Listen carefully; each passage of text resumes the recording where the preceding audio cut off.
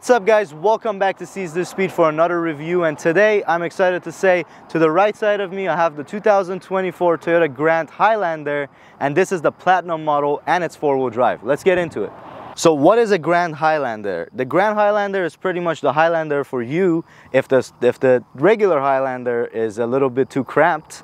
This car gives you a much more comfy third row seat. It's just a bigger Highlander and with different powertrain options. Based on the trim you get, it could be pretty efficient, or it could be pretty quick, or you could just get the base and get your non-hybrid version, which this car is offered in. So the design and the styling of the Grand Highlander, I really like this boxy SUV look that they have going on. The hood is almost completely flat, comes into this notch into a massive luxurious looking grille. I really like the headlights. They didn't go overly crazy with this design. It's pretty conservative, but it looks classy, it looks nice, it looks timeless. Let's go ahead and take a look at the side profile. So as I mentioned, this is the Platinum, so you get the Platinum wheels, which look pretty fancy. We have some massive doors, talking about how much space you have, which we'll take a look at in a second. Three-quarter view tells you that this is indeed a Grand Highlander and not a regular Highlander.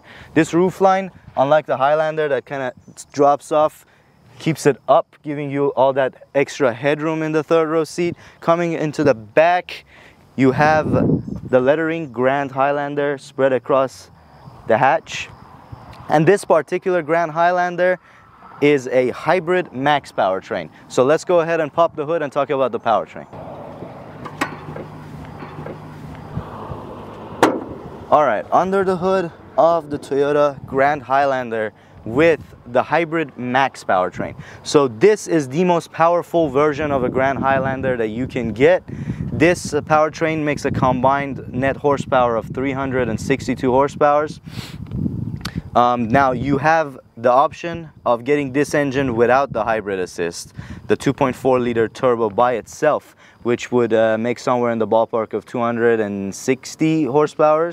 And you can also opt for a hybrid version, a regular hybrid, and an A or naturally aspirated version of this, which is a different engine. It's a 2.5 liter and it's a non-turbo, and it's attached to a CVT transmission, unlike this car and the base.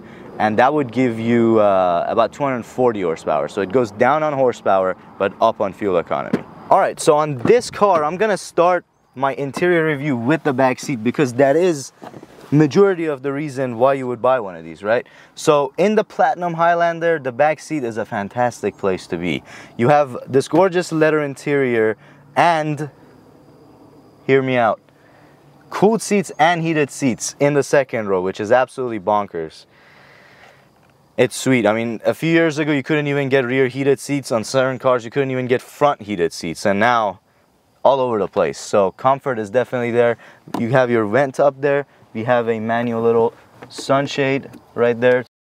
And speaking of the third row, I'm gonna go ahead and hop back there and see the space over here. All right, let's see. So we're gonna go ahead and just completely close this off. And I have about 4 fingers of legroom behind this seat, which is very comfortably placed, as Nigel's gonna show you guys. So definitely pretty comfortable, not bad at all. And headroom's not compromised either. So I'm about 5'10", I fit back here just fine.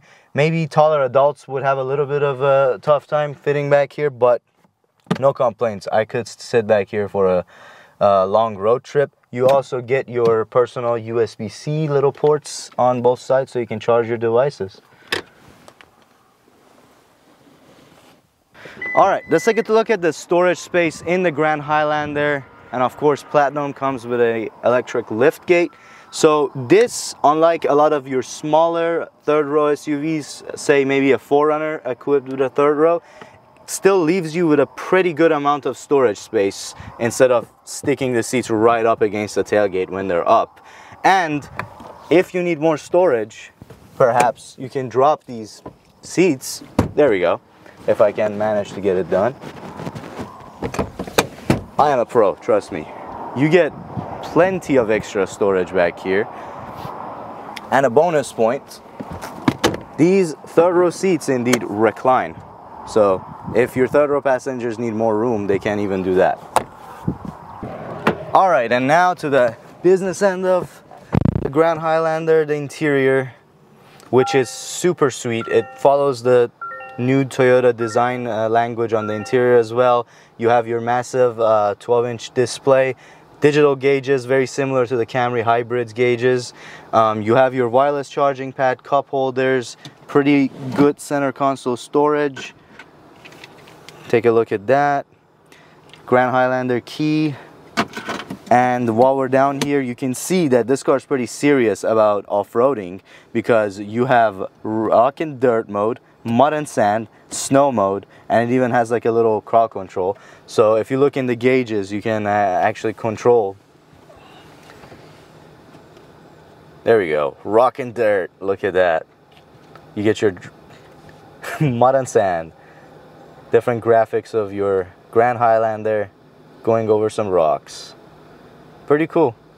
Infotainment, as always, is super responsive. Toyota's new infotainment is absolutely fantastic. Sounds great. The JBL audio in this car is very nice.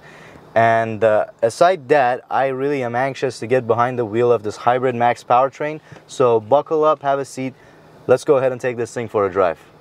All right, driving the 2024 Toyota Grand Highlander.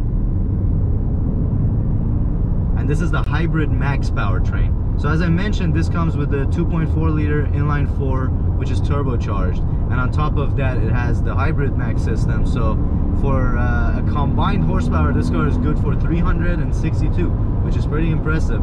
For the size of it, definitely moves, definitely gets down and puts the power down. So this particular Grand Highlander as spec'd is right under $60,000, which isn't bad, but the Grand Highlander starts in the 40s. So the same engine without the hybrid powertrain. So you could get the 2.4 liter. It would make, I believe, 276 horsepower, but it would be a lot cheaper, but also not get as good as a fuel economy or be as quick as this one is. This car is genuinely quick. For its size, it's great. Whereas the regular hybrid version comes with a 2.5 liter naturally aspirated motor, making 240 something horsepower, so it goes down on power compared to the base model, but it goes up on economy. So if you want the maximum fuel economy, the regular hybrid is the car for you. The hybrid max focuses on more delivering or using the hybrid powertrain to power the car forward and make all that 362 horsepower.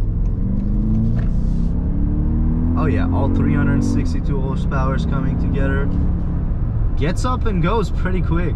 Not gonna lie, for a 7-seater, or I guess in this case you have captain chairs, so 6/7-seater, but this thing moves. And of course it has Toyota Sense 3 adaptive cruise, so you can be comfortable in this thing, and especially on the highway, this adaptive cruise is a lifesaver.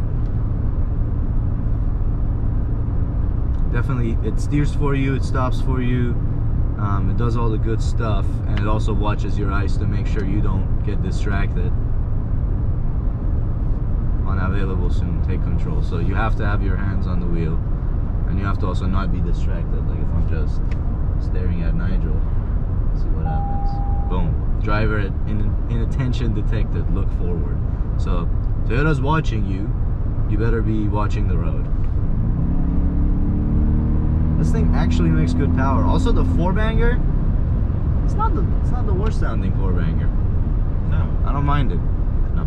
So this is a Grand Highlander Platinum after all, so you have everything in here. Memory seats, you have heated steering wheel, heated and cooled seats. What else we got here? I mean, massive panoramic roof. It pretty much goes all the way. It stops right before the 3rd row.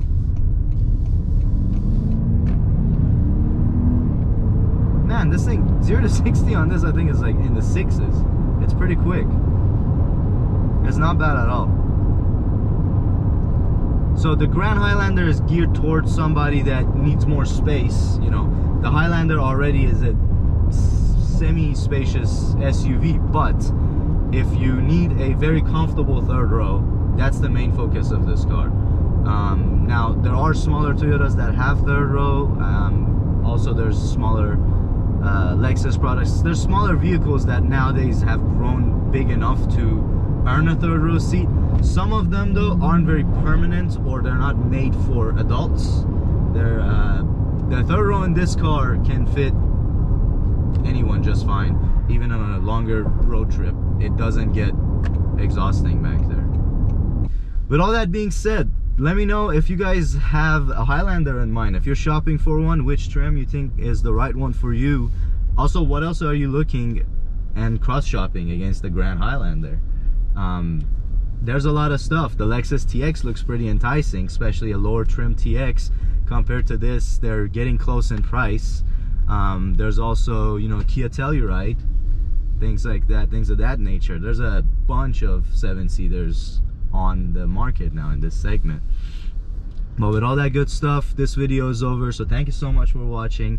Have a great day. Peace out, and I'm out.